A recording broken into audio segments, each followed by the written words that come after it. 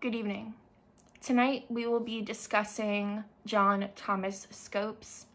Scopes was a public school teacher in Dayton, Tennessee in the 1920s.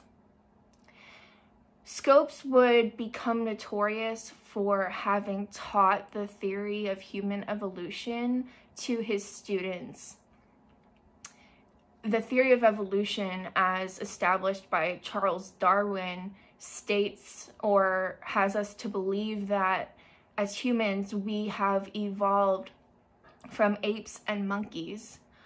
While that doesn't seem like such a radical thing now, it was at the time, because Tennessee had just passed the Butler Act, which prohibited the teaching of human evolution in public schools.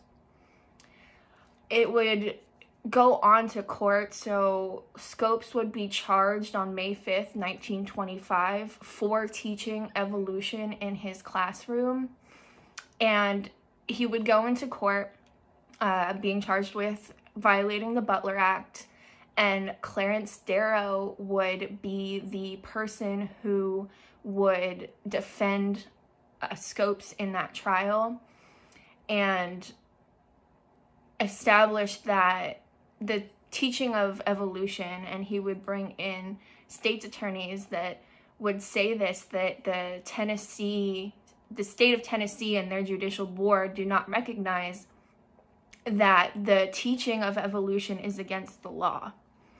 So while it was against the Butler Act, there was a lot of controversy as to whether or not Scopes should be charged, should be jailed, should be let go for teaching evolution to his students. For the prosecution, we would see three-time presidential candidate William Jennings Bryan stand in for the prosecution, and he was notoriously anti-evolution and deeply religious. So having Bryan against Darrow was like butting heads. There would be two states' attorneys fighting each other, one for evolution and one against evolution, and therefore coming to a head, it was decided that John Thomas Scopes was guilty of teaching evolution, but it wasn't worth jailing him over. And eventually, Scopes would be found guilty, charged, and fined $100, which at the time, that was a lot of money, but he would be set free. And then this fight over religion versus evolution would continue even until today. There are many denominations of Christian that do not believe in the theory of evolution because the Bible tells us that we are made in God's image and likeness. Thank you.